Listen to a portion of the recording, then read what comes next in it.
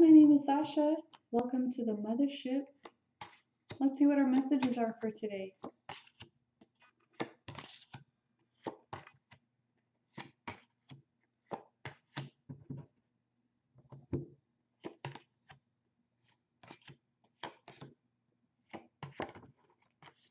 The heart of the reading today, we have the Seven of Swords reversed, Three of Swords reversed, and the Death card reversed. So maybe coming out of a space of heartache, beginning to heal yourself and to kind of leave behind things that didn't serve you. Some of you, this is the end of a relationship or a job or a huge change. Some of you, this is actually moving to a new location and leaving other things behind. So this could also be a place where you are resisting this change as well and need to go in and do this release work. But for most of you, this is really coming out of a time of big change. For the Divine Feminine, today you have the Knight of Cups reversed, you have Justice, the Lovers, the King of Swords reversed, the Ace of Wands reversed, and the Two of Wands. Some of you had to make some big choices in love. Some of you didn't receive the offers that you wanted, and you want fairness, you want equilibrium. For some of you, there was a lack of trust and communication and passion, and for some of you, you had to go your own way. And others of you, I'm hearing that you didn't get the verdict that you wanted in your court case. So this is just all about you making those passionate choices right now. Making choices to just put you in alignment with what your truth is and what your passion is. For the Divine Masculine, today you have the Ten of Cups, Five of Swords, Page of Wands, Nine of Wands, the Devil reversed, and the Four of Wands. So this is a place where you can be receiving those tests from your guidance team and also your higher divinity, and just kind of staying the path. Many of you are wanting that harmony and that happiness, and this is on its way to you. This is a time of continuing to put in the dedication and the passion right now. Even though it might be hard, you're getting very close to the end of a cycle. For some of you, you may have just been having a hard time, especially on this new part of your path. Many of you are putting aside things that have been toxic to you, though, and you are focusing on your twin flame union.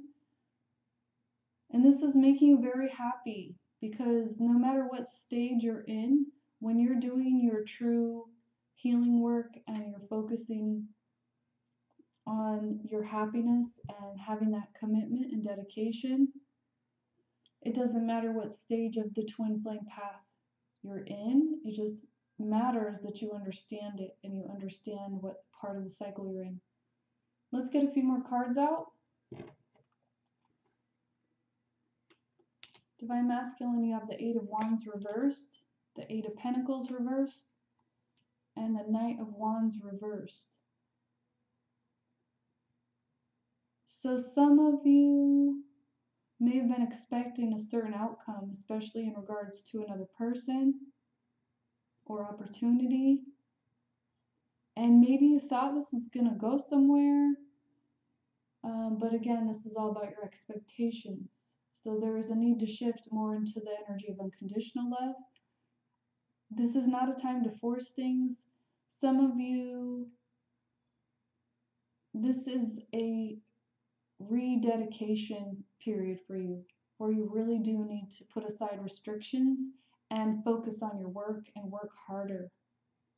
This is not about waiting for somebody to do it for you or somebody to tell you what to do. Right now is your time to figure out how to do that for yourself. Because nobody else is going to do this for you. And that's the reminder that you need to hear about your twin flame path right now. This is time for you to do the work. So for some of you, this is taking the initiative to buy that first twin flame program that's in the description box by Sophia. That would be the Twin Flame Union package. For some of you, I would suggest the mini package on trust. There's also one on cosmic law and abundance. That would help a lot right now. So whatever stage you might be in, as you work towards your twin flame union, this is all about you getting your happiness and going towards your desires and understanding what this path is that you're on. For the Divine Feminine, you have the Four of Swords, the Queen of Cups, and the Chariot reversed. So some of you want to move forward and everything has maybe stagnated or come to a stop. And this is a time where if you don't take a break right now, you're not going to have the energy for the next phase that's coming up. So it's important to rest, rejuvenate, restore yourself, put yourself back into emotional balance as well. This is where you reclaim your harmony and you do that self-care, self-nurturing, looking at the things you need to look at, taking that time for reflection and introspection. So for some of you, this is your travel plans getting canceled. For others of you, this is creating a new schedule and routine as well that puts you more in balance. Let's get a few guidance cards. Divine Masculine, you have peace. There's no need to worry. Everything is working out beautifully. This is understanding divine timing and understanding that as you put the work in on your own path and your own healing, do your inner work, you will get the guidance that you're looking for. The heart of the reading, we have the High Priestess. This is all about having that intuitive knowing, even within these changes that are going on. This is about you opening up to knowing the truth through your heart, through your third eye, being able to look at things, look at the world with the eyes of truth. And this is about you stepping into the role of being a teacher as well. So these lessons that you're going through are to prepare you for this. Sometimes within the twin flame path, you don't always know why you're being tested or what you're being shown. But sometimes it's about you gaining the experience.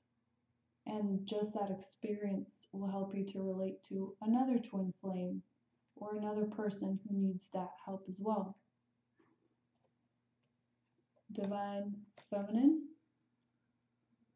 This is about improving your home. This is a healthy change, either in location or the occupants. And this is all about you having that restoration and having that union within yourself so that you can move towards your passion. So just know that your home life is improving.